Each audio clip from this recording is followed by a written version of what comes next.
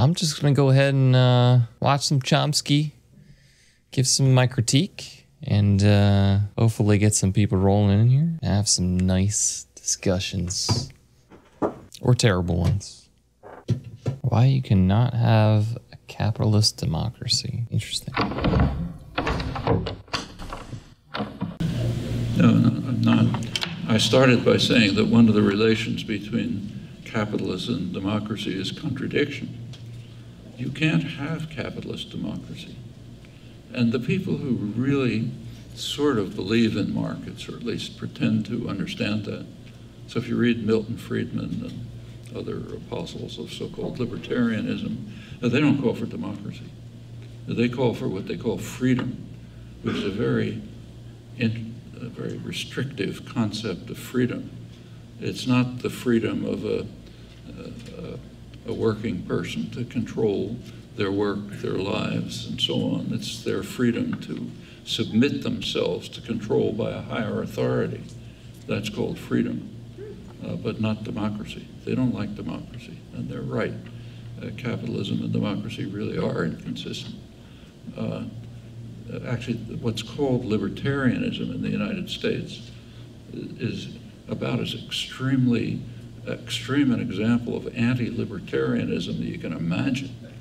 They're in favor of private tyranny, the worst kind of tyranny. Private tyranny. Tyranny by unaccountable private concentrations of wealth. The United States is about as extreme an example. I'm going to rewind and play this probably a bunch of times. So no, I'm not. Bear with me. I started by saying that one of the relations between capitalism and democracy is contradiction. You can't have capitalist democracy. And you can't have capitalist democracy. Why? In theory, or is he just talking about like in practice today?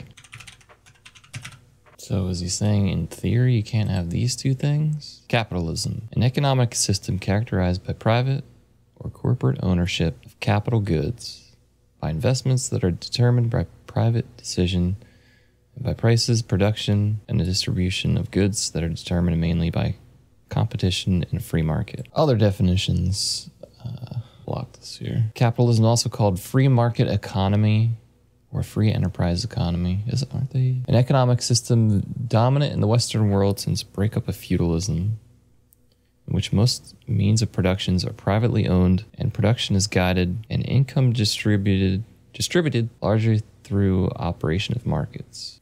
So Britannica says capitalism, also called free market economy or free enterprise economy, economic system dominant in the Western world since breakup of feudalism, in which most means of productions are privately owned and production is guided and income distributed largely through the operation of markets. What do you mean by markets? A middleman between a sale? Something like that? Okay, sure. Private or corporate ownership of capital goods. So he's saying they can't exist to get like... Right off the bat, it's very strong, like absolute statements that there's so much baggage. I started by saying that one of the relations between capitalism and democracy is contradiction. You can't have capitalist democracy. And the people who really... So you can't have private ownership of goods, which are sold in competition of a free market. I don't understand how you could say that. I'm trying to figure out, like, why would you think that capitalism and democracy can't exist together? Or wait, what's his exact word? Democracy is contradiction. You can't have capitalist democracy. You can't have capitalist democracy. Is that an adjective or is it two things together? Let's assume both and either or. So capitalist democracy. See, I feel like he's saying you can't have maybe fairness or something that benefits the people. Rather, it benefits privatization or the owners of the capital goods. I feel like that's what he's loading into his baggage, or that's what you would kind of have to. Maybe one of the choices you'd have to load into that statement. And the people who really sort of believe in markets, or at least pretend to understand that. So if you read Milton Friedman and other apostles of so-called libertarianism, they don't call for democracy. They call for what they call freedom, which is a very restrictive concept of freedom. It's not the freedom of a working person to control their work, their lives, and so on. It's A working person to control their free work, their lives, and so on. their work, their lives. And I was kind of blending or blurring that original statement that capitalist democracies can't exist. It's their Or I forget his exact words. freedom to submit themselves to control by a higher authority. That's called Oops. control by a higher authority. That's called freedom, but not democracy. They don't like democracy, and they're right. Capitalism and democracy really are inconsistent. Actually, it's called freedom, but not democracy. They don't like democracy, and they're right. Capitalism and democracy really are inconsistent. Why would you say that Milton Friedman doesn't like democracy? See, this is when you have to sit somebody down and say, what does democracy mean? Because the way you're using it right now, by definition, kind of makes sense, but kind of doesn't, in that you have to have a definition that is outside of the formal one. Something that you've already established, which is very similar to the definition, but not exactly. And all these little ideas that you're blending in, and then you forget that you've done that, or that you don't even know that you do that. And you get these loaded terms and a loaded form of democracy as a definition. Actually, what's called libertarianism in the United States is about as extreme an example of anti-libertarianism that you can imagine. They're in favor of private tyranny, the worst kind of tyranny. I'm assuming he's saying private tyranny as in capitalism or anything that's not socialism or that submits to whatever the will of the general populace is. Tyranny by unaccountable private concentrations of wealth. Yeah. Tyranny by unaccountable private concentrations of wealth. I don't think About as extremely I don't think anyone wants, unless you're a schemer or. extreme an example of anti-libertarianism. Hold on.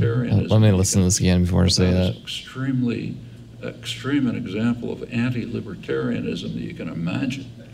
They're in favor of private tyranny, the worst kind of tyranny. Tyranny by unaccountable private concentrations of wealth. They're in favor of unaccountable private concentrations of wealth. Even if we take that as a business person, let's say you own a gas company. I don't think you, like as a principle in your life or how you do business with other people, I don't think you'd want them to be unaccounted for, because that would mean they would be taking advantage, or they would be able to take advantage of you as a potential business partner or customer. So even if you owned a major business, like where you owned a private resource or a good or something, like some kind of an extreme example, that's probably what, something he's thinking of. He's probably not thinking of like a small business. I don't think that person would want unaccountability and tyranny. Like, sure, maybe they would want to get the most out of what their business can legally obtain, but they wouldn't want others to be unaccounted for in just a tyrannical form of business. Like it's a huge stretch.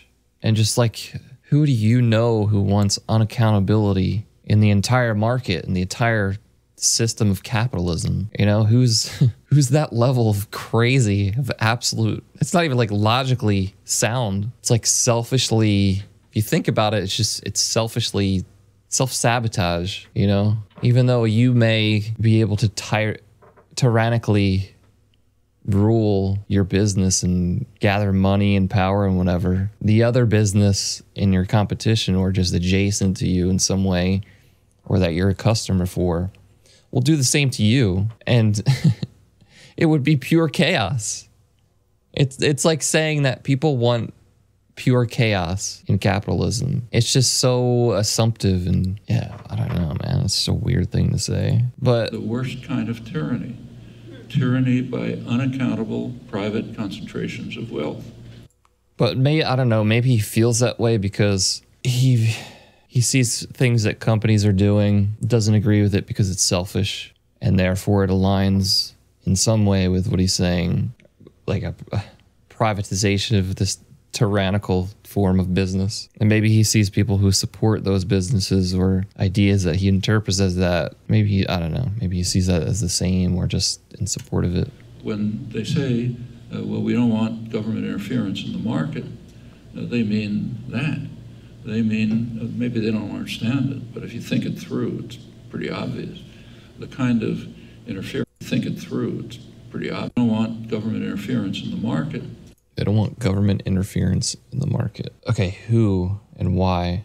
I can think of cases where you actually don't want government interference in markets. For example, say you're a phone company, okay, and things like this have happened in history. This is just in support of a potential positive case for not wanting government in business. Say you're a phone company, and we're at a point in history where we're just starting to set up like major infrastructure for communications and phones and whatever. And the government wants to invest in this type of infrastructure. So they build a series of contracts for private businesses, capitalism, in the capitalism society, to bid on. And the winner, through whatever means, whether that's price, whether it's quality, whether it's a combination of that and other things, let's say that company wins. Maybe they deserved it, maybe they didn't. But now you have a case where the government is funding a potentially massive endeavor by this business, which will grow them to God knows how big. And I'm sure this has happened in history, and I'm sure you could Google this.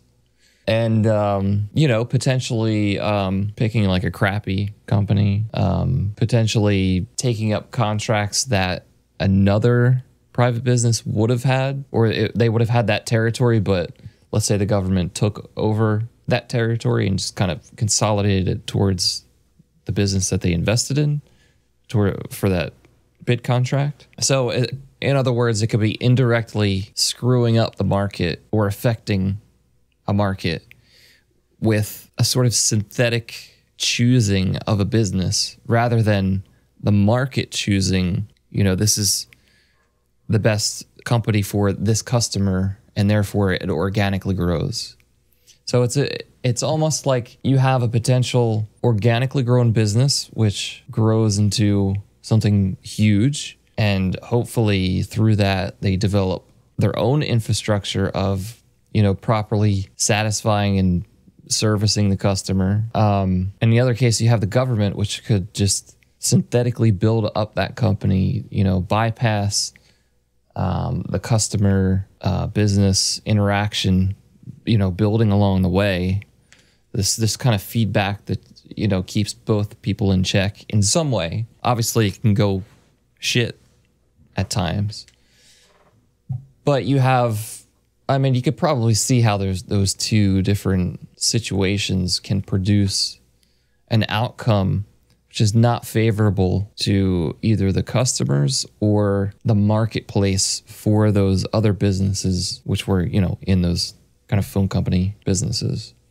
So that's a case where you could potentially, you probably wouldn't screw up the market, but you'd be affecting it in a way which may not produce the best result.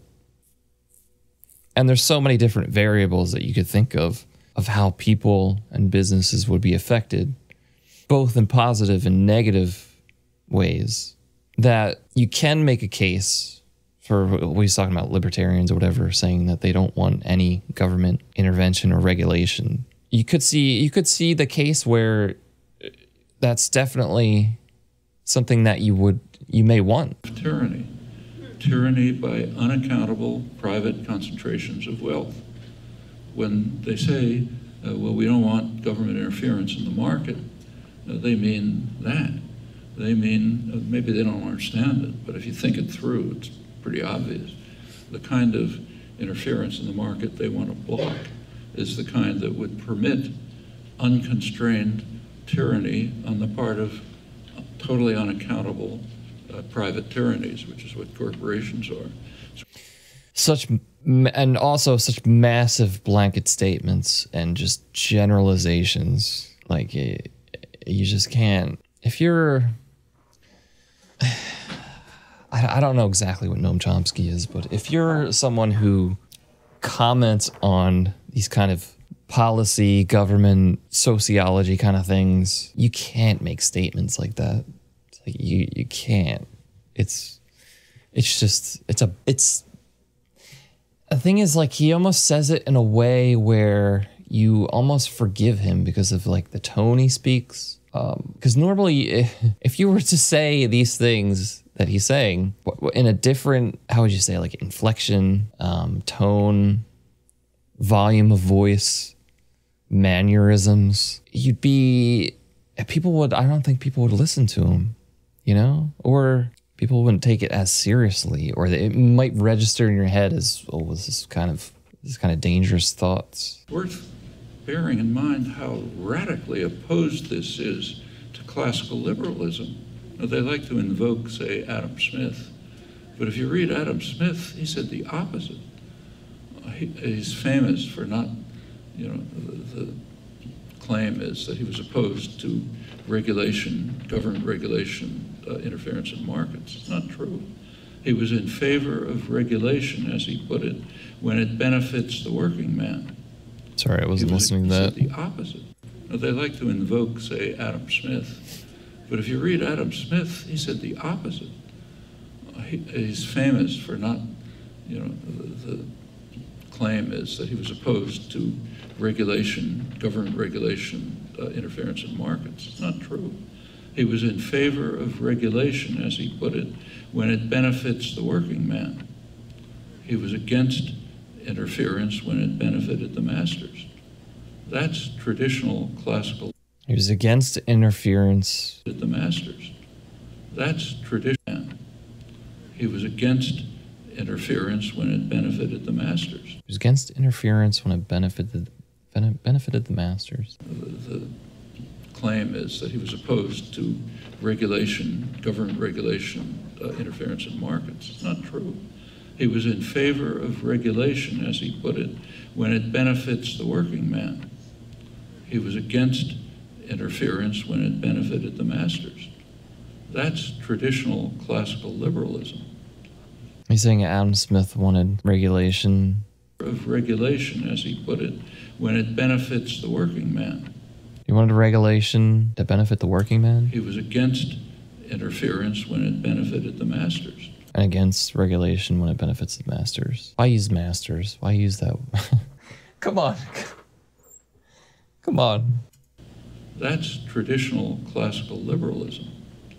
This, what's called libertarian in the United States, which likes to invoke the history that they've come. I still think that would generally be, I would think if you actually sat people down, that would be something that they would be in favor for. In other words, regulation which doesn't allow you to take advantage of people. Concocted is radically opposed to basic classical libertarian principles. And it's kind of astonishing to me that a lot of young people, say college students, are attracted by this kind of thing. I mean, you can, after all, read the classical texts. So take, say, Adam Smith. I mean, Adam Smith at the time, he's the icon, of liberty. He was considered to be a dangerous radical at the time because he was pretty anti-capitalist. It's sort of pre-capitalist era, but he was opposed to it. He condemned what he called the vile maxim of the masters of mankind, all for ourselves and nothing for anyone else. That's an abomination. Take the phrase invisible hand. Everybody's learned that in high school or college. Adam Smith actually did use the term, rarely. But take a look at how he used it. In Wealth of Nations, his major work, it's used once. If you look at the context, it's an argument against what is now called neoliberal globalization. And what he argued is this. He was concerned with England, of course. He said, suppose in England that the merchants and manufacturers invested abroad and imported from abroad. He said, well, that would be profitable for them, but would be harmful to the people of England. However, they will have enough of a commitment to their own country, to England, what's called a home bias in the literature. They'll have enough of a home bias so that, as if by an invisible hand, they'll keep to the less profitable actions, and England will be saved from the ravages of what we call neoliberal globalization. That's the one use of the term in Wealth of Nations. In his other major work, Moral Sentiments, term's also used once. And the context is this. Remember, England's basically an agricultural country then. He says, suppose some landlord accumulates an enormous amount of land and everybody else has to work for him. He says, well, that won't turn out too badly. And the reason is that the landlord will be motivated by his natural sympathy for other people. So he will make sure that the necessities of life and the goods available will be distributed equitably to the people on his lands, and it'll end up with an equal, relatively equal and just distribution of wealth, as if by an invisible hand. And that's his other use of the term. Just compare that with what you're taught in school or what you read in the newspapers. And it goes across the board, like everybody probably has read the first paragraphs of Wealth of Nations, which talks about how wonderful it is that the butcher pursues his interests and the baker pursues his interests. We're all happy. So we should be in favor of division of labor. Everybody's read that. How many people have read a couple of hundred pages into Wealth of Nations where he has a bitter attack on division of labor for interesting reasons, and reasons that were standard in the Enlightenment environment in which he lived, very different from ours. He says if you pursue division of labor, people will be directed to actions in which they'll just repeat the same mechanical operations over and over. They'll be de-skilled. Okay, that's the goal of management for 100 years, de-skill the workforce. He says that's what'll happen if you pursue division of labor. He goes on to say this will turn people into creatures as stupid and ignorant as a human being can possibly be. This is a very Marxist take. I mean, this is straight out of Marxism and its critique of division of labor. Exact same words from Marxism, basically. Exact same concepts. And therefore, in any civilized society, the government will have to intervene to prevent any development like this. So, is he saying that Adam Smith said this about division of labor? That's Adam Smith's view of division of labor. The next step. Is it? Let's look into that.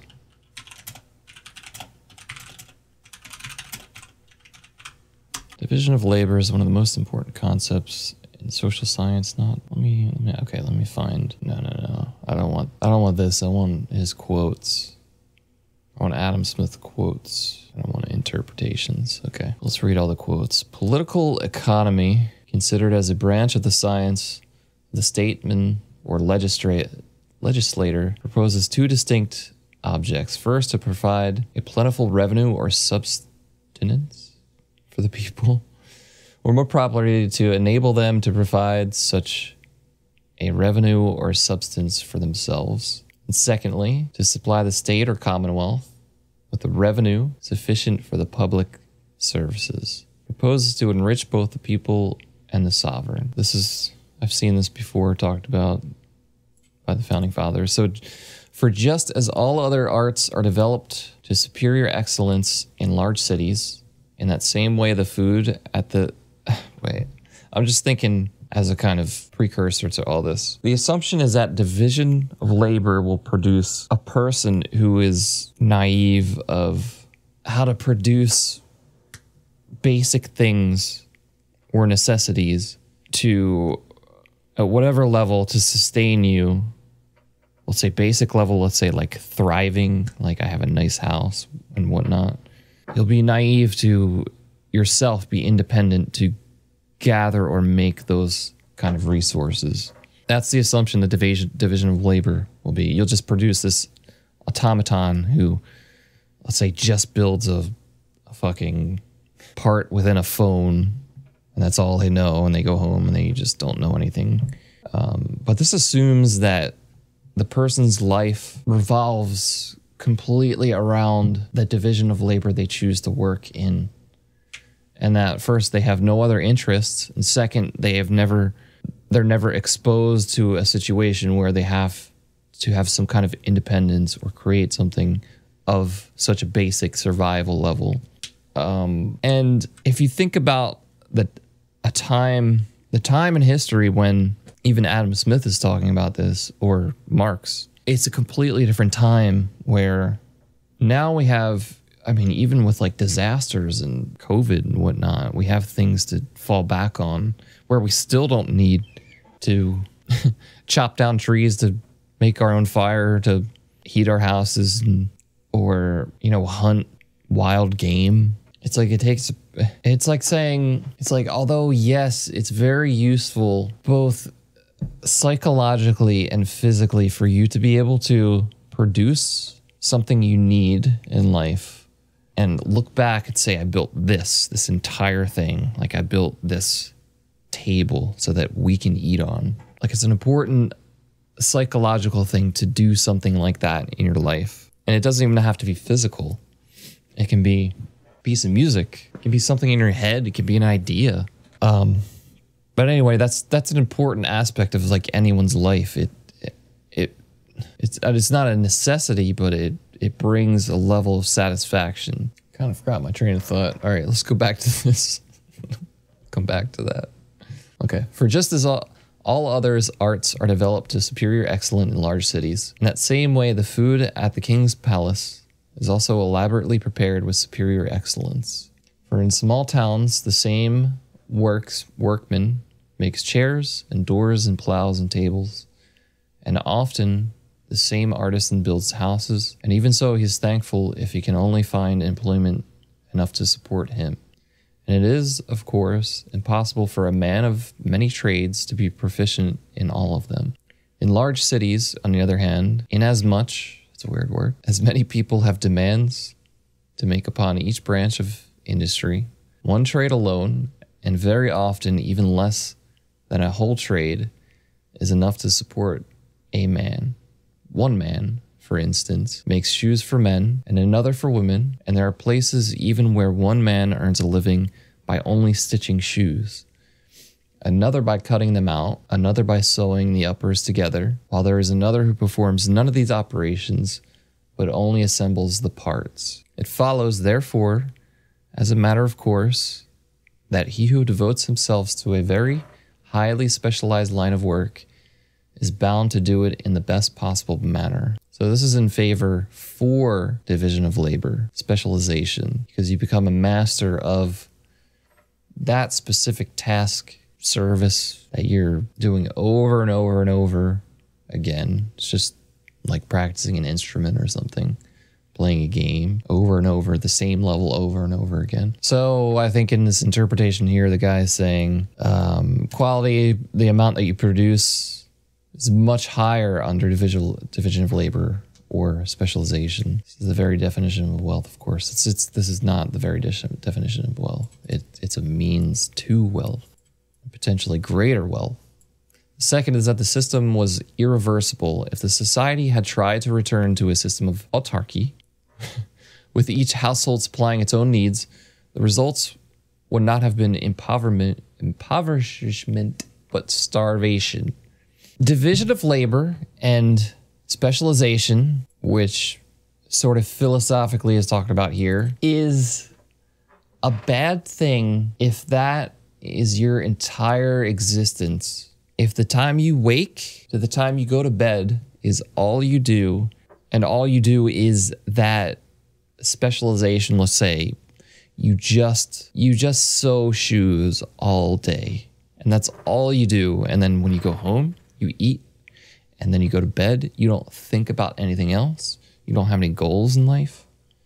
That person, and I don't think that's reasonable. Like, I think people, they might not have huge achievements or goals, but they just don't, I don't think they solely stick to that, like, as the majority. I mean, obviously some do. If you're at, maybe you have to work like 3 jobs or 1 job for the whole day. But for that person who that's all they do all day, I mean, it could be a bad thing, and it could be a good thing. It could be bad, like, let's say if you just get replaced by a machine, then this work that you've been doing for insert the amount of time, days, years, decades, you're now completely obsolete, and you have no other skills to, I would say, rebound to. But still, you're viewing that person as almost when you're building a character in a video game, it's like you're viewing them as that, as like a machine. You're viewing them as like they're helpless. They don't know how to like want other things and do other things,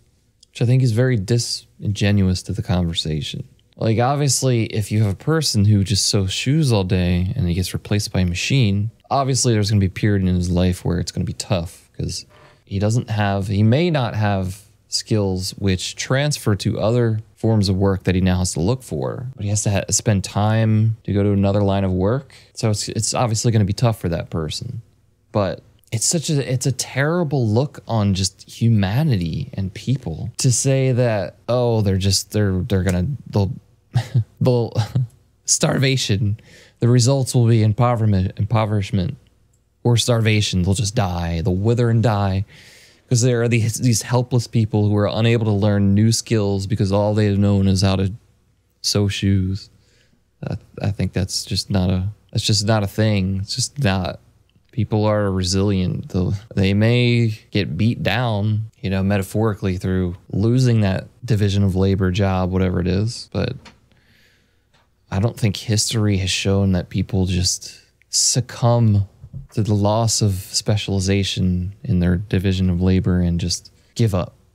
Some do. Some actually kill themselves, or it leads to people killing themselves. But it's not the majority of like what happens. We have centuries to back up that concept too. And if this was true, if division of labor and specialization and the Marxist kind of critique that it produces helpless, naive, ignorant people who are unable to sustain themselves, we would see people just dropping like flies, and solely due to that reason, solely due to either they're maintaining that division of labor spot their entire life, or maintaining that and then having that removed and then just withering away. There's not a good case for that critique of how it affects people. It's just a potential outcome. You could potentially produce someone who's ignorant and naive of everything. And is that even that bad? There's so much to read into with that. Okay, let's see what else the classics had to say about it. Smith's contribution. What then was his contribution? Tell me, sir. This great increase of the quality of work, which in consequence of the division of labor, the same amount of people are capable of performing, owing to 3 different circumstances. First, to the increase of dexterity in every particular workman. Secondly, to the saving of the time, which is commonly lost in passing from one species of work to another. Lastly, to the invention of a great number of machines which facilitate and abridge labor and enable one man to do the work of many. The division of labor is limited by the extent of the market. Labor is limited by the extent of the market. I want to read more. I need more quotes. If workers perform tasks as efficiently as possible, not only does the organization benefit from lower costs and greater output per worker, but workers should be less fatigued. This point of view has for years formed the basis of classical industrial engineering, which looks for the simplest way to structure work to maximize efficiency. Typically, applying industrial engineering to a job reduces the complexity of work, making it so simple that almost anyone can be trained quickly and easily to perform the job. Such jobs tend to be highly specialized and repetitive. Is too much. Division of labor is good, but is too much a good thing? So it could be bad in that simple and repetitive tasks become boring. And let's say you're an iPhone worker and you hate your life because that's all you do. But that's true, but that's a case when that's all you do your entire day. I think they have crazy hours that they work. So a case for this is too much of a good thing. What was the iPhone suicide thing? That was in China, right? China, right. But what were the working conditions? This is a perfect example, a perfect extreme example. I don't even know if this is capitalism. This is almost capitalist communism. Okay, here we go. Let's get some insight into this. It's not a good place for human beings. Conditions are bad, very high pressure, irregular 12-hour shifts, bosses being jerks, saying you'd get pay, but you don't. Are they fucking sleeping in there, bro? See, this isn't... This is... Okay. All right, let's keep finding out more. Really boring, real meticulous work. Fastening chipboards and assembling back covers. A minute a piece for each. That's up to 700 phones. If you don't do it, you get shat on. You can't use the restroom. Like, this is... There are so many elements that if someone were to bring this situation and say, oh, here's what division of labor produces, here's what capitalism produces. No, this is what just an extreme, inhumane lack of regard for workers produces. Passive aggressive. When the boss comes down to inspect the work, if they find any problems, they won't scold you then. They will scold you in front of everyone at a meeting later. So it's almost like, oh, it's such communism. It's such group.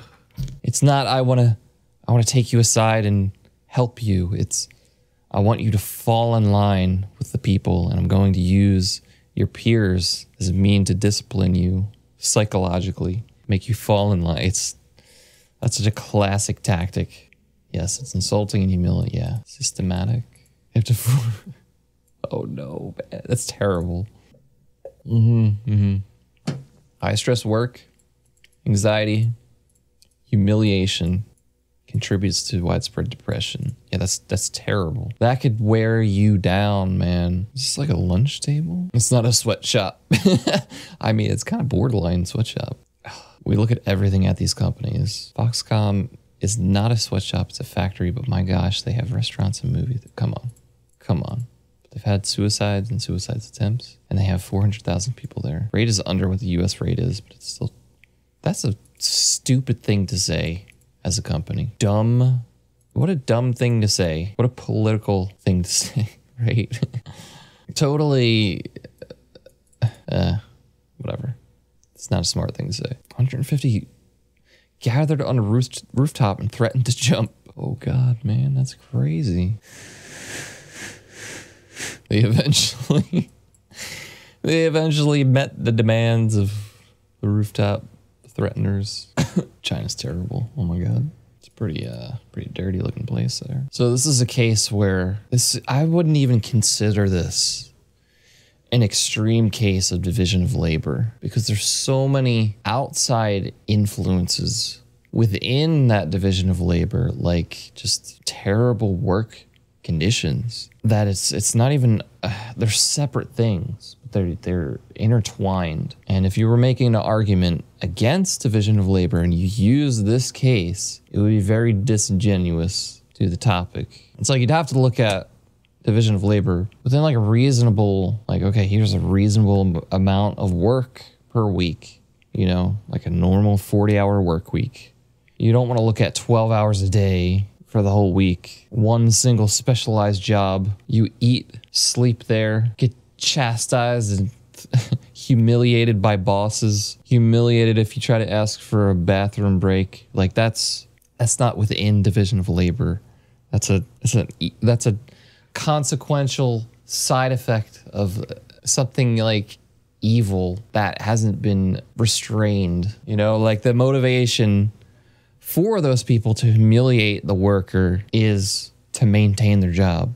And at the top of the chain, I'm sure it's probably something along the lines of create as close as you can a robot which pumps it out at these quotas. Do whatever you can to keep them in line and for the sake of money and maintaining prosperity within the company. It's like, obviously that's a motivational factor, but it's not inherent to capitalism. It's just an exploitation of selfishness and greed. It's like capitalism isn't inherently greed, although it can be, which I think is a very important distinction to make. All right, what else does Adam Smith say here? The man whose whole life is spent performing a few simple operations, which the effects are perhaps always the same or very nearly the same, has no occasion to exert his understanding or to exercise his invention in finding out the expedients for removing difficulties which never occur. He naturally loses, therefore, the habit of such exertion, and generally becomes as stupid and ignorant as it is possible for a human creature to become. Oof. The torpor, what does that word mean? A state of mental or physical inactivity or insensibility, lethargy of his mind renders him not only incapable of relishing or bearing a part of any rational conversation, but of conceiving any generous, noble, or tender sentiment. Makes me want chicken tenders, side note. And consequently, of forming any just judgment concerning many even of the ordinary duties of a private life. Okay, I can see that. I can see where if you had to produce your own good, say I had to produce my own table, there are many challenges in producing that table and the different divisions of that labor or good, right? So rather than being a worker who solely produces a nail which goes in the table, when you are that person who produces the entirety of the table, you cut the wood, you create the nail, you do everything. There's challenges which you face in each step along the way, which develop a set of problem-solving skills and just like, let's say, psychological fulfillment of, I had a problem, I had to stop, critically think, trial and error, do this and that. I got through it, I struggled through it, I have something to produce for it. I remember that.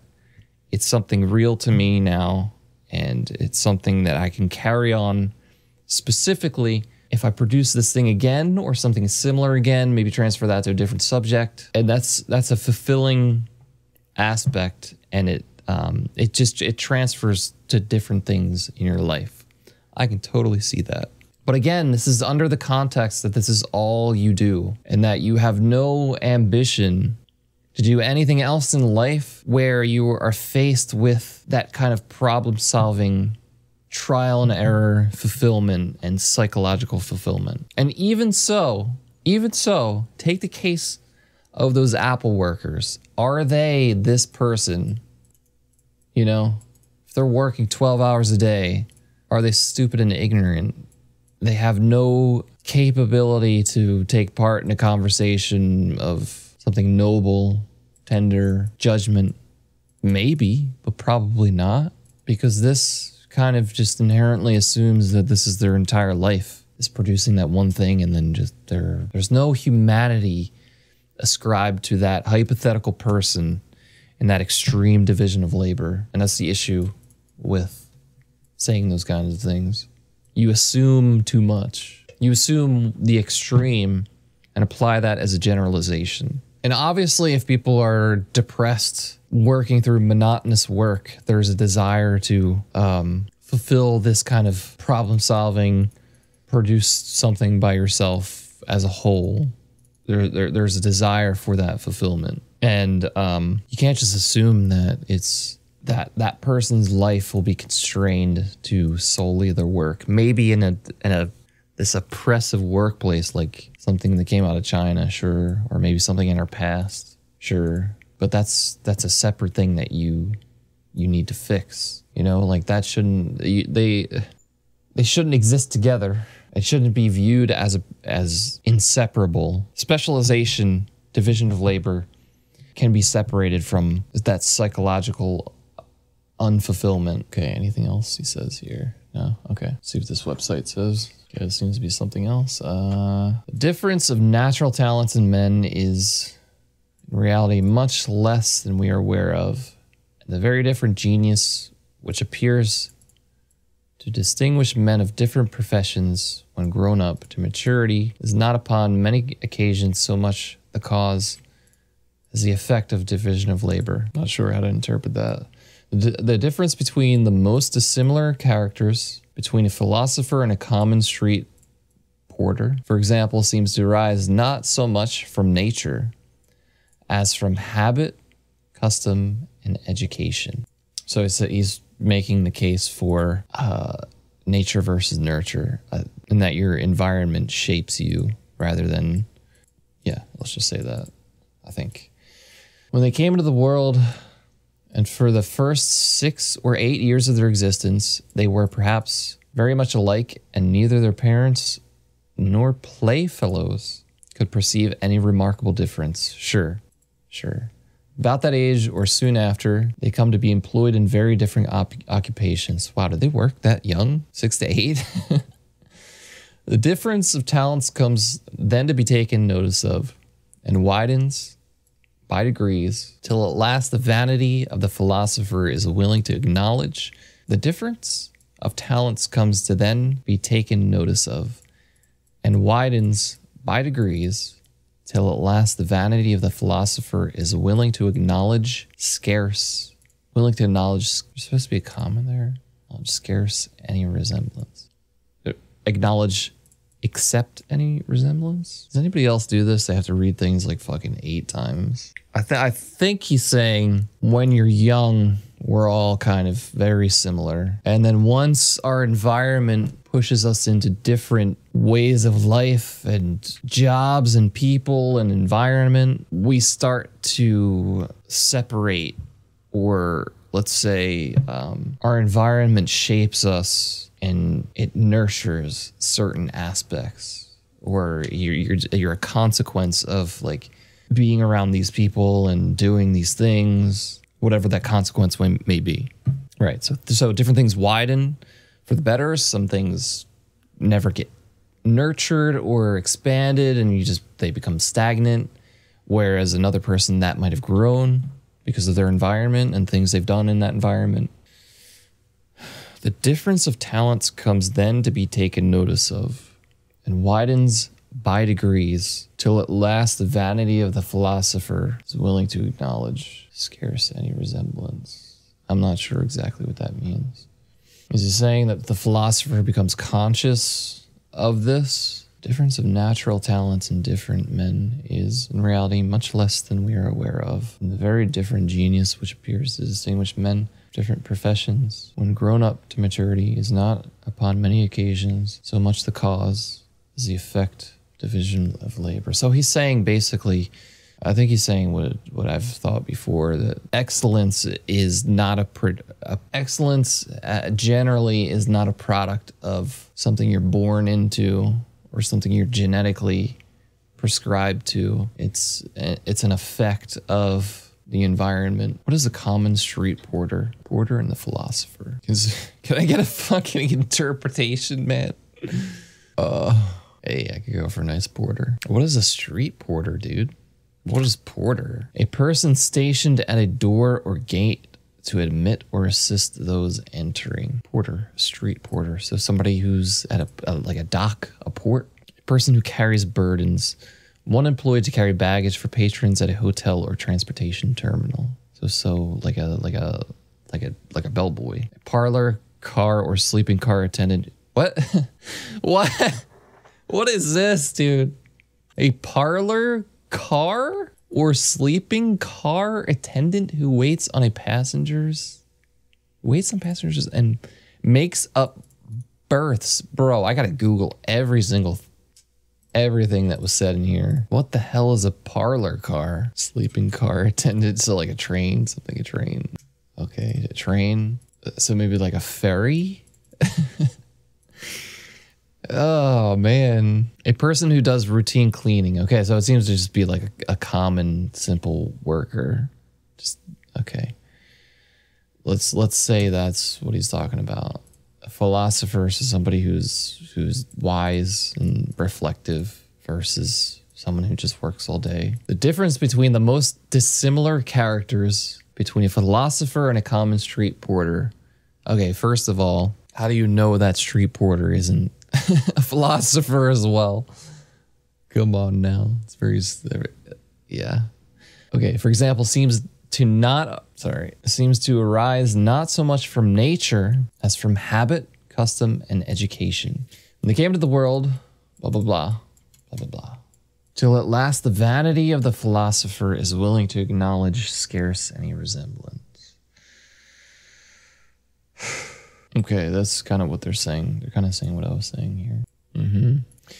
When the market is very small, no person can have any encouragement to dedicate himself entirely to one employment, for want of the power to exchange all that surplus part of the produce of his own labor, which is over and above his own consumption, for such parts of the produce of other men's labor as he has occasion for. I think Adam Smith kind of is saying, making kind of an absolute statement of a consequence. Like, it's something that could be true, but maybe not. Here's a research project. Society, the government will have to intervene to prevent any development like this.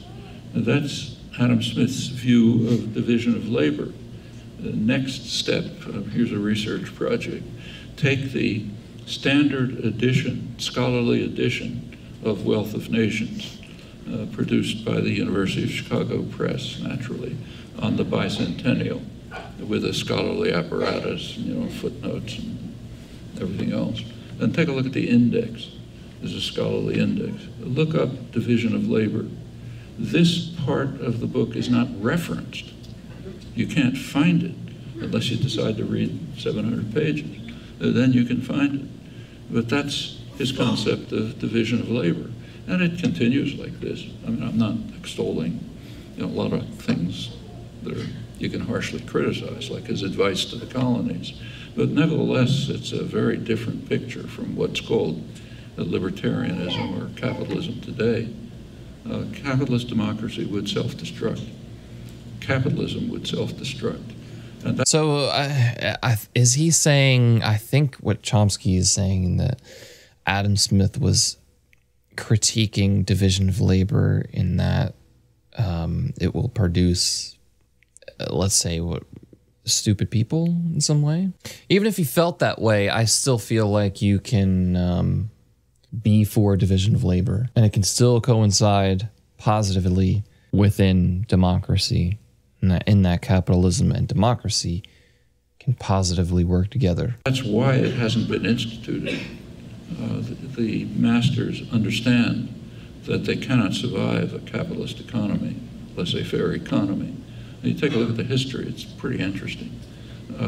So the United States, when it was independent, so it could reject the rules of sound economics, and it developed. There were other countries that were poised for an industrial revolution and were given the same advice, like Egypt and India. In fact, India already was the commercial industrial center of the world, more so than England. Egypt was poised for an industrial revolution. And it's not impossible that it might have developed. It was a rich agrarian society. It had cotton, produced cotton. As I say, that's the main product, like oil today. And it didn't need slaves. It had peasants. It had a developmental government aimed at industrial development. It could have taken off, just as India could have taken off. But they were not free to reject sound economics because they were ruled by British force. So they were forced to accept sound economics. and Egypt became Egypt, and the United States became the United States. India went through a century of de-development until it finally got independence. That's what happens when you apply laissez-faire principles. In fact, that's essentially how the third world and the first world divided. You take a look at the countries that developed. They're the countries who violated the principles. England, the United States, Germany, France, the Netherlands. Violated what one principles? country of the South, one country developed, Japan, the one country that wasn't colonized and was able to pursue the same course that the rich countries developed. I mentioned that in mid-19th century, 1846, Britain was so far ahead of the rest of the world in industrial development that they did decide that laissez-faire would be possible. So they moved to what's called a free trade era. It didn't, first of all, they imposed sharp constraints on it. They cut off the India. India was not allowed to, others could not invest in India, their main possession, and India was not allowed to develop. And there were other restrictions, but pretty soon, British capitalists called the game off because they couldn't compete. By the 1920s, they couldn't compete with Japanese production. So they literally closed off the empire to Japanese exports. That's part of the background for the Pacific War in the 1940s. The United States did the same with its smaller empire, the Philippines. The Dutch did the same with Indonesia. All the imperial systems decided no more free trade, we can't compete. So they closed off the empire, meaning Japan had no markets, no resources, and they went to war. That's a large part of the background. The United States in 1945 did move towards laissez-faire. In fact, there was an important conference. The United States was basically running the world at that point, for obvious reasons. There was a hemispheric conference called by Washington, February 1945 in Mexico, where the Western Hemisphere was compelled to adopt an economic charter for the Americas, which banned any interference with market principles. The goal was, you read the State Department reports, to oppose the new nationalism in Latin America, which is based on the idea that the people of a country should benefit from the country's resources. That's evil. Can't allow that. It's Western and U.S. investors who have to benefit from their resources. So that was the economic charter of the Americas, imposed on the countries of the hemisphere, with one exception here. The United States did not follow those policies. Quite the contrary, as I mentioned, there was a massive development of a state. Is that even, how do you even verify that? That the people of a country should benefit from the country's resources. That's evil. Can't allow that. It's Western and U.S. investors who have to benefit from their resources. So that was the economic charter of the Americas, imposed on the countries of the hemisphere, with one exception. He's experts. Yeah, okay, first of all, he's going into so many side notes of, like, things that aren't inherent to capitalism and democracy. Just and it's saying it in a way where, like, it's like, okay, capitalism and democracy isn't in what is tried to be, that is inherently exploitative. It's when it's not, it's just like, that's things that have produced when people are unchecked with morality. It didn't, first of all, they imposed sharp constraints on it. Or I don't know if that would be morality, right? Like, because let's say in a case where you have a country who's producing a good for another country, you would want the producer of that good to benefit the most from that, or more so than the country that you're producing it for. It should be beneficial. Should be mutually beneficial, But it should be more beneficial for the country, both in terms of like the company producing it and the people within that country. You would think, right? You would think that's what you'd want. Cut off the empire. India was not allowed to, others could not. But that's a whole argument for and against globalization, right? So let's just say you have a resource. Let's just make up some random numbers. Let's say you have 10 tons of coal for your country. And let's say you sell half of your coal to another country. And would it be more beneficial for your country to do that and consolidate a majority of that transaction within that company, which is then spread through the workers? Or it'd be more beneficial for you to not have that and for the country to make that transaction within its own nation so that the entire wealth is circulated within the country. So the resources that you would obviously need coal at some point, would be circulated in your country.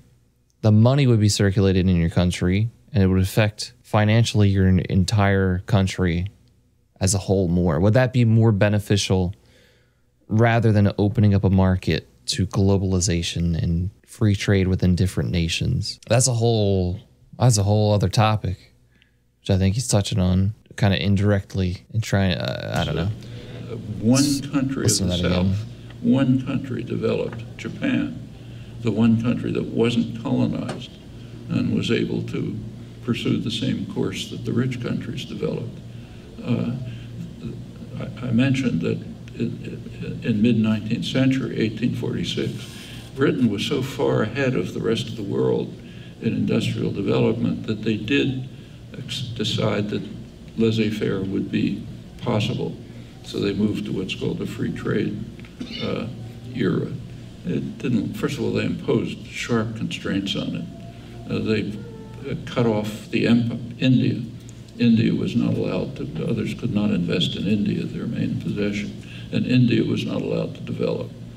And there were other restrictions. But pretty soon, British capitalists called the game off because they couldn't compete. By the 1920s, they couldn't compete with Japanese production.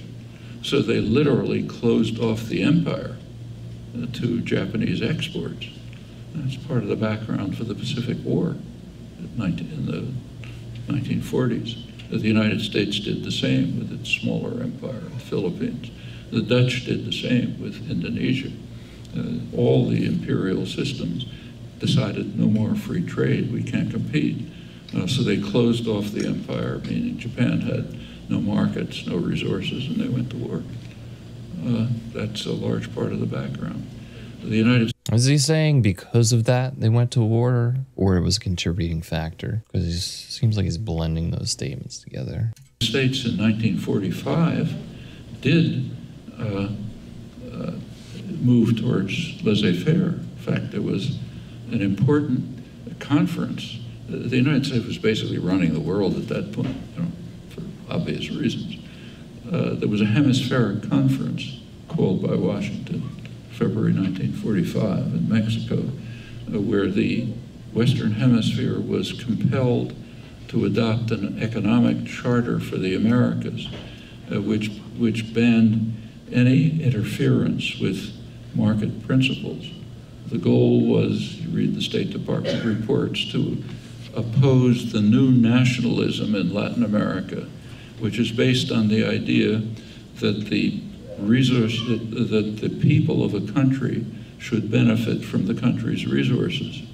That's evil. Can't allow that. It's Western and U.S. investors who have to benefit from their resources. So that was the economic charter of the Americas, imposed on the countries of the hemisphere, with one exception here. The United States did not follow those policies. Quite the contrary, as I mentioned, there was a massive. So what were these policies? That was Latin America. The goal was Americas. Western Hemisphere was 1945 in Mexico conference called, by obvious reasons. There was a hemispheric conference called by Washington, February 1945 in Mexico, where the Western Hemisphere was compelled to adopt an economic charter for the Americas.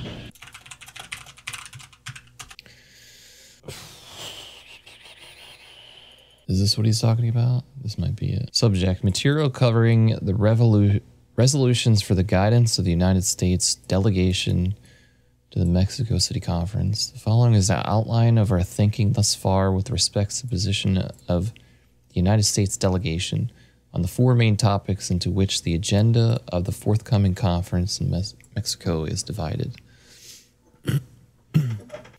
On further cooperative measures for the prosecution of the war to complete victory, the United States delegation should be prepared to offer resolutions pertaining to the following subjects: control of subversive activities. These resolutions are designed to prevent the occurrence of the Axis subversion activities in this hemisphere after the war. Let me see specifically what he's saying here. Which banned any interference with market principles. So we can find something with a market. Look up trade or something. Liberal principles of international trade conducted with peaceful motives and based on equality and treatment of fair, equitable practices. I mean, that sounds good for everybody. Maybe it's not. I don't know. International cooperation for the betterment of the economic and social welfare of the people, including the adequate remuneration of labor, payment of labor, improvement, the standards of living and protections, preservation of health. Is he saying this only applied for America and not for other countries? At Mexico City, the following assurances should be given to the other American republics.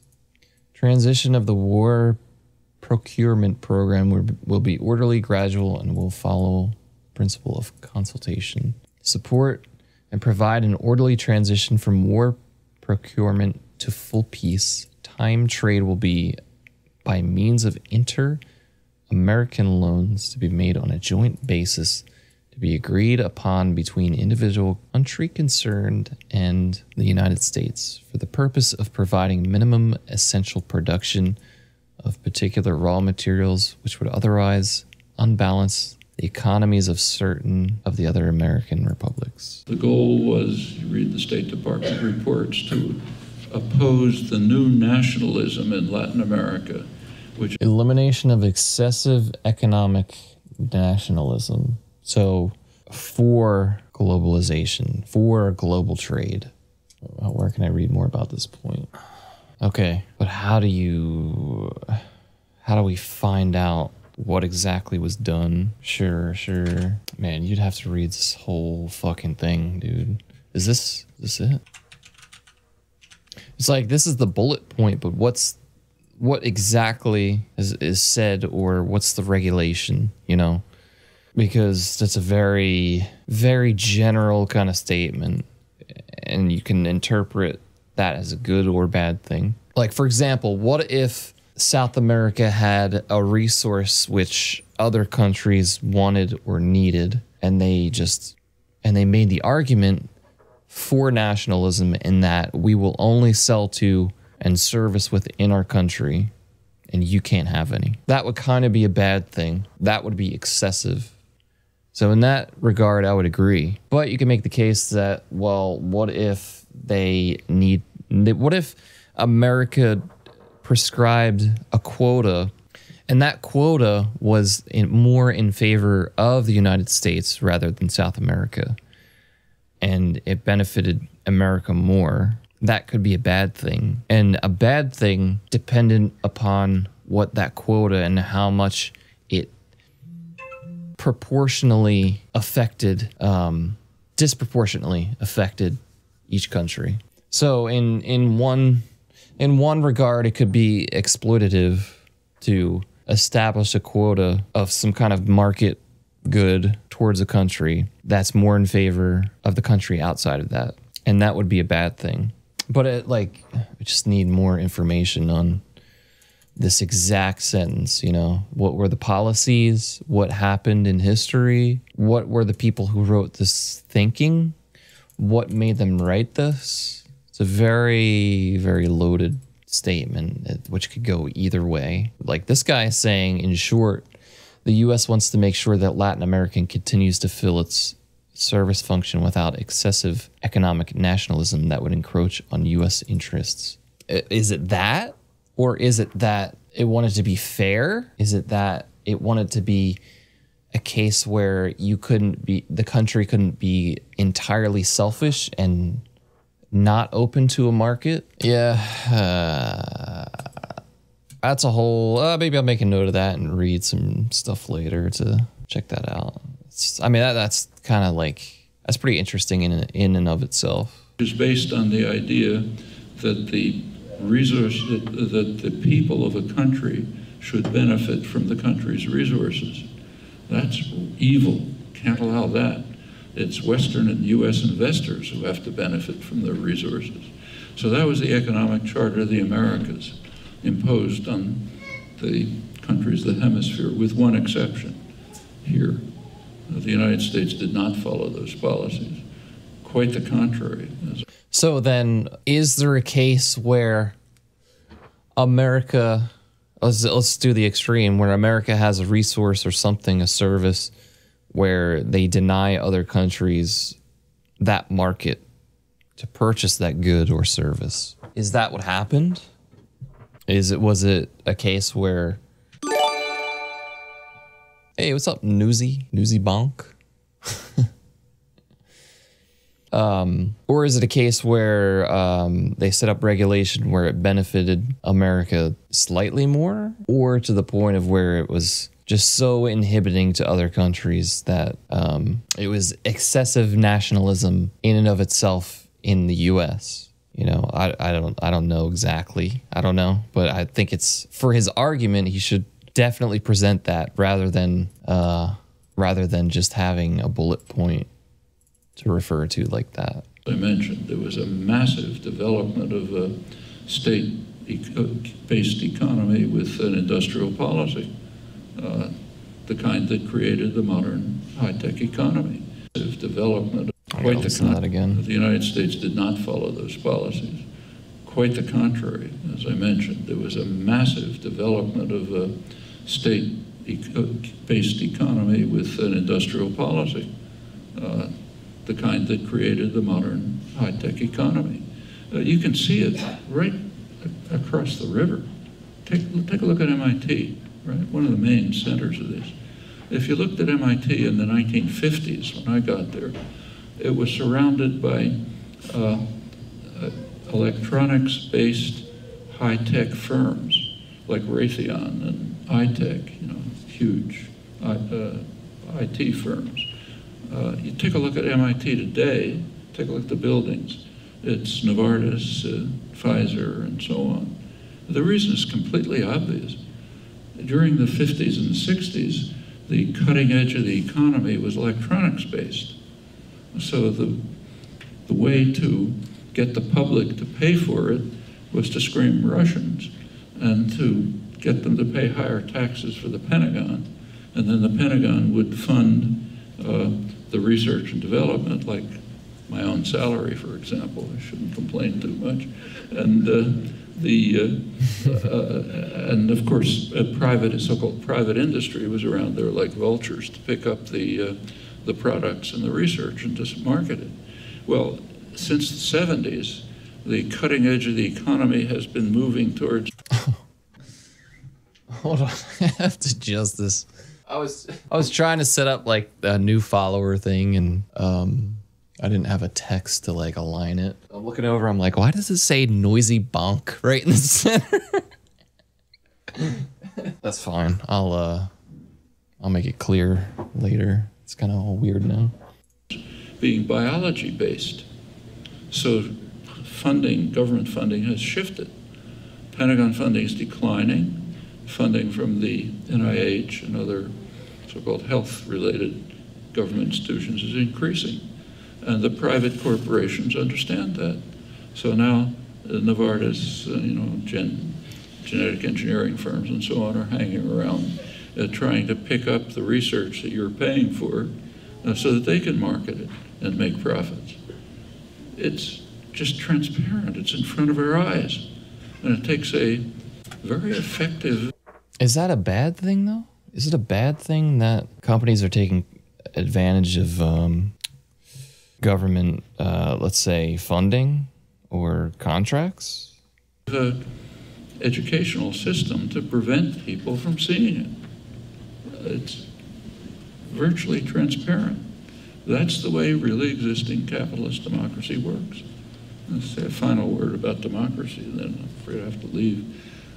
I mean, maybe if a company creates a scenario where maybe they lobby for some kind of scenario where, see, I don't even know. I'm trying to think like, why would that be a bad thing? Wait, let me listen to that again. Is he like? I think he's painting this as a bad thing. A so-called private industry was around there like vultures to pick up the products and the research and just market it. Well, since the 70s, the cutting edge of the economy has been moving towards being biology-based.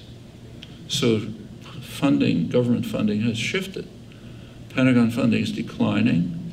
Economy is going towards biology-based, so funding from the government is going that way too? Funding from the NIH and other so-called health-related government institutions is increasing.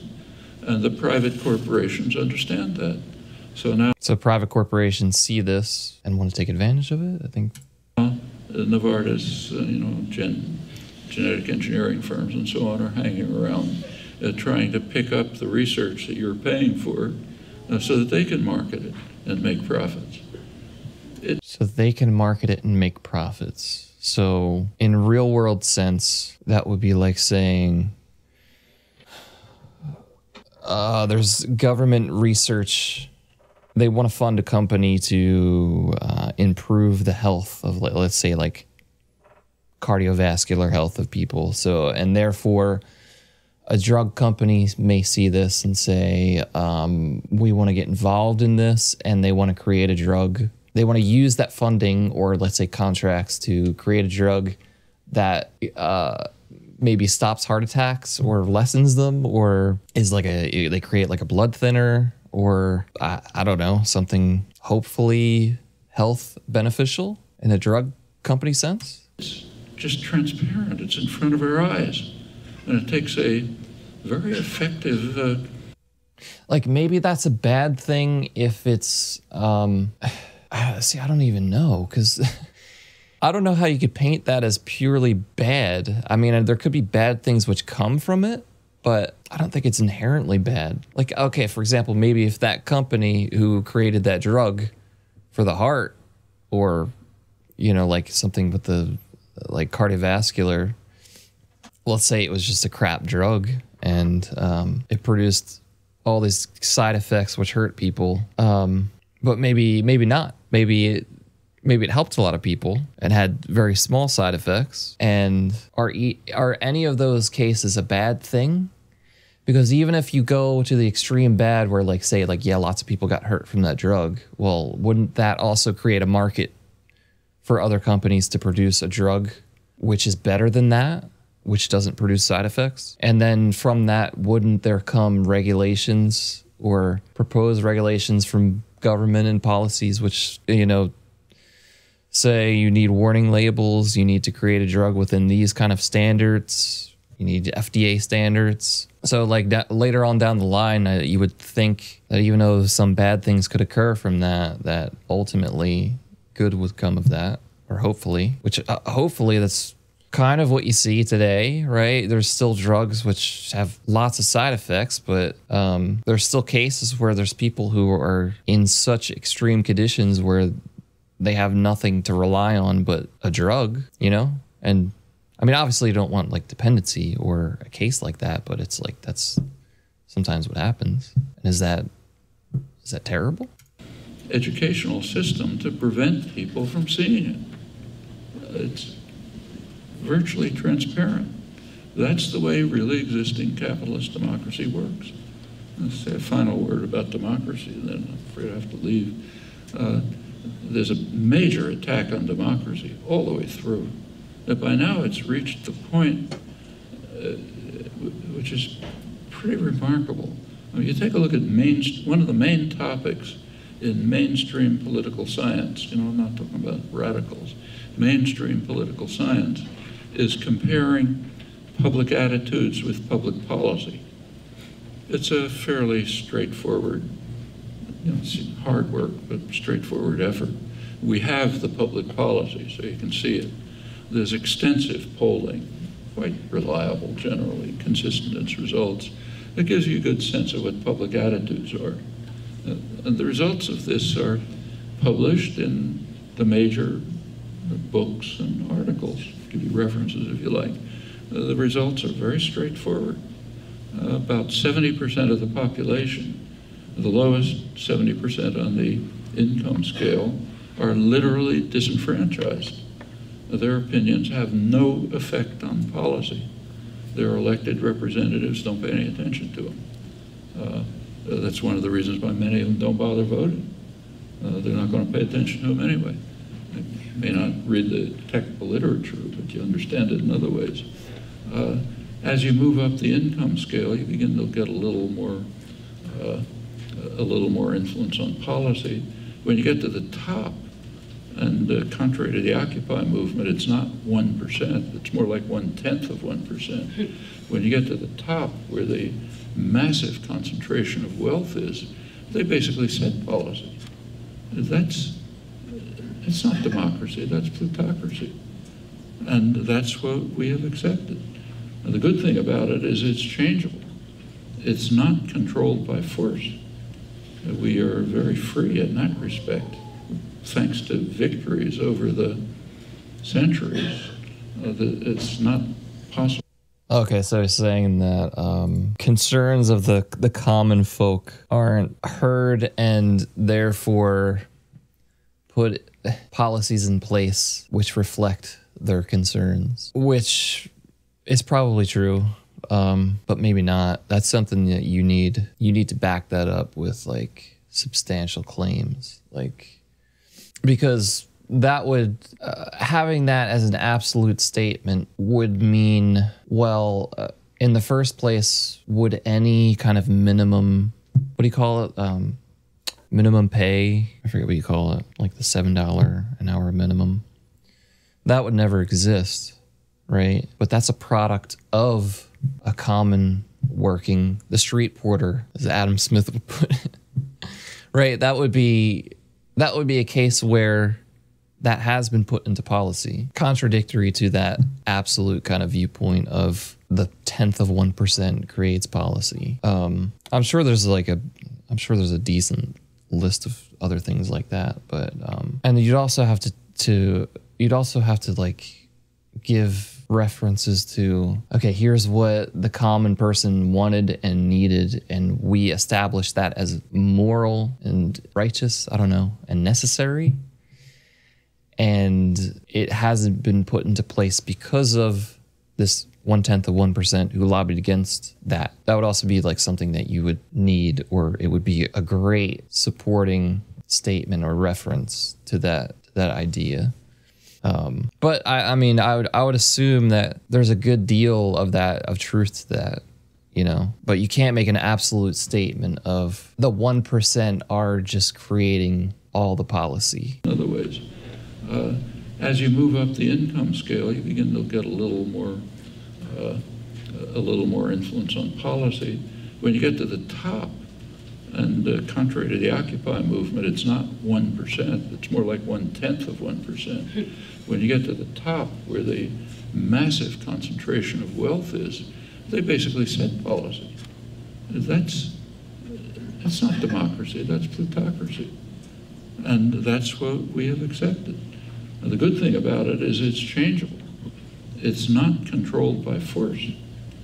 We are very free in that respect, thanks to victories over the centuries. It's not possible now for a corporation to do what Andrew Carnegie, the great pacifist, did in 1890. That gives a lot of options, and you have to make use of them. Afraid I gotta leave.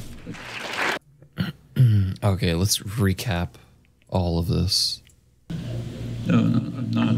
This is so much to take in. So many loaded things to take in and decipher. I started by saying that one of the relations between capitalism and democracy is contradiction. You can't have capitalist democracy. And the people who really sort of believe in markets, or at least pretend to understand that. So if you read Milton Friedman and other apostles of so-called libertarianism, they don't call for democracy. They call for what they call freedom, which is a very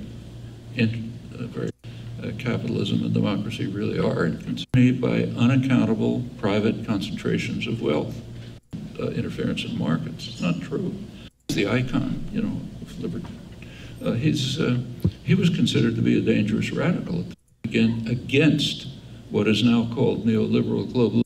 That's the one use of the term in Wealth of Nations. And that's his other use of the term, which talks about what can possibly be. And therefore, in any civilized society, the government will have to intervene to prevent any development like this. In fact, India already was the commercial. They're the countries who violated the principles. England. Oh, so I don't think he made a good case that you cannot have a capitalist democracy.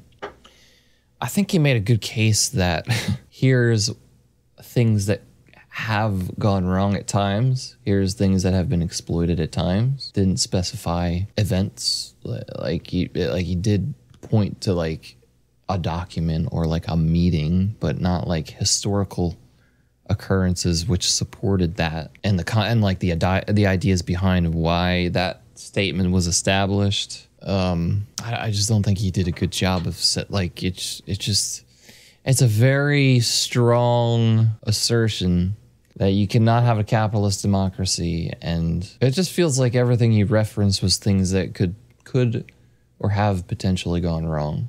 Like, you have to think about, okay, maybe coming from his point of view, maybe he views the common person as not having a voice, not having an influence in policy, capitalism or democracy not benefiting the common folk the most.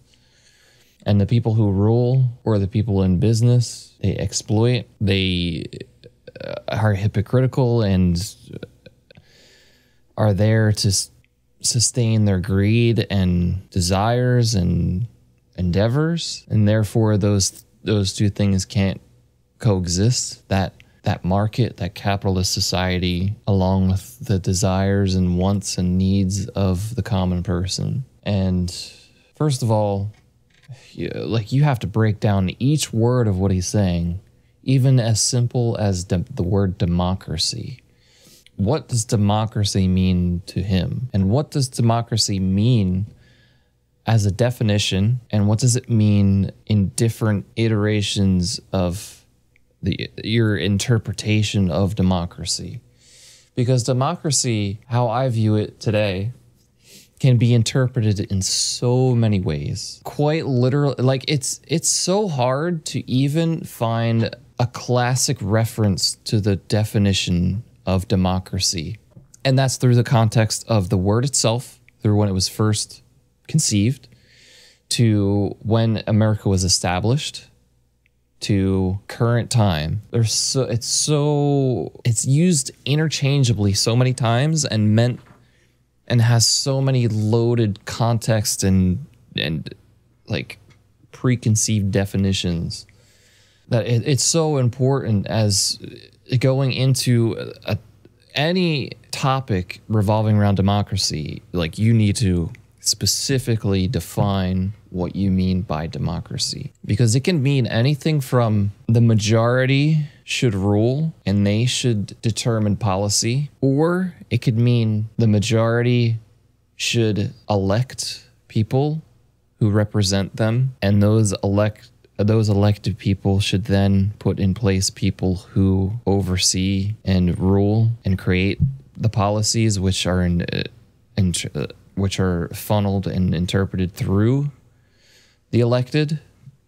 In other words, democracy can mean pure democracy, where simply a majority rules. Democracy can mean republic, in that the elected determine policy, or it can mean a mixture of those, where democracy is the adjective for republic. And that's kind of, I think that's kind of like a conservative interpretation of it. Like, you go to more extremes where democracy could mean, I don't know, maybe it has to benefit the majority. I don't know. I'm sure you could conceive of different extreme interpretations of the word.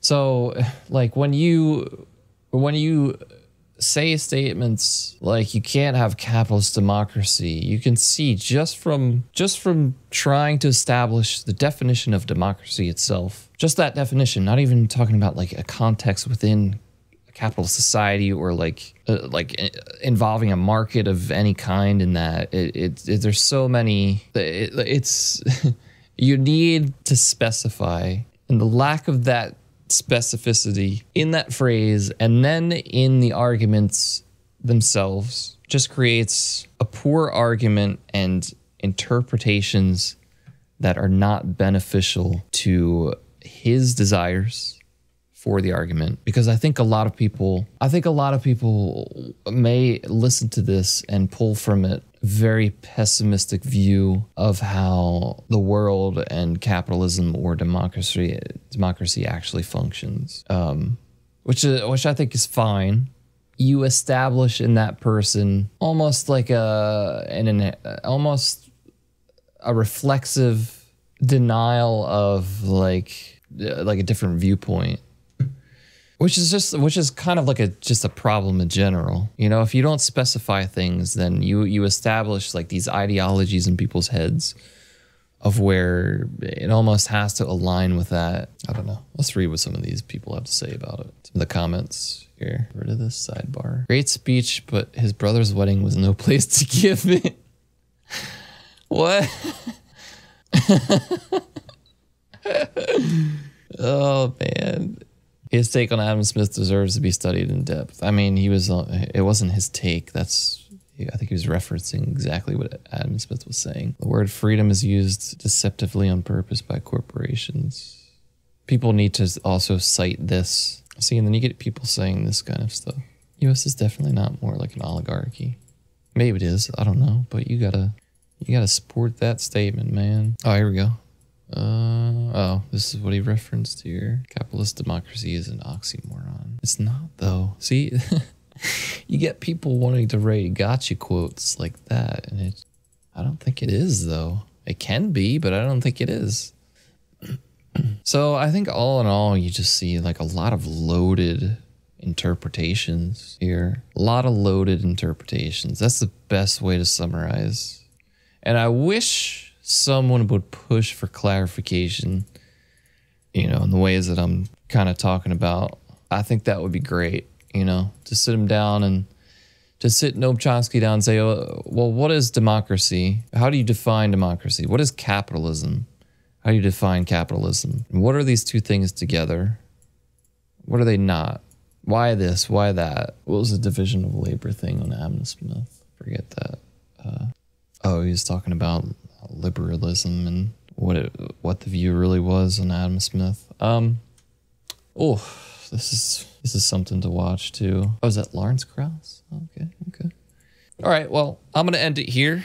I think it's good to like jump into like I personally have looked at a lot of Noam Chomsky videos, and I can already decipher what he means by democracy, what he means by capitalism, and I already have an idea of like these preconceived ideas and like interpretations that he has formed in his mind. So I think it's important to also like visit this video when you also have listened to things of like how he interprets democracy and how he interprets democracy today and in history, and therefore you establish like what his definition is, or like what, you know, because like I can't, or you can't ask Chomsky what his definition of things are.